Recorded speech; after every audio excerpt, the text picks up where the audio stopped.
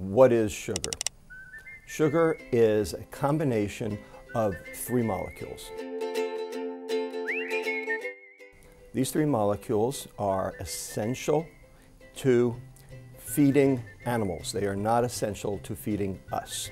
These three molecules are glucose, fructose, and galactose. Now, they will appear in food as combinations of any one of those three put together. The combination of glucose and fructose is called sucrose. That's cane sugar, table sugar, beet sugar, the stuff you put in your coffee. When you put glucose with galactose, you get lactose or milk sugar, and that, of course, is what you find in dairy products. So, different kinds of sugar will be found in different kinds of foods. The question is, what detriments could any of these do? Glucose is the energy of life. Every cell on the planet burns glucose for energy.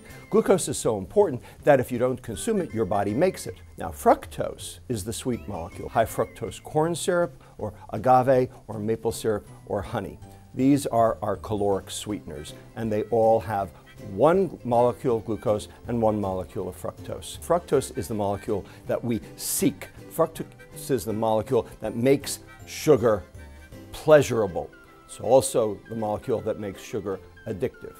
Turns out there is no biochemical reaction in the body that requires it. It is completely vestigial, and when consumed in excess, it causes cellular, metabolic, human damage, and death. In fact, fructose is metabolized in the liver exactly like alcohol. And that is why children today are getting the diseases of alcohol without alcohol, because we just gave them a substitute.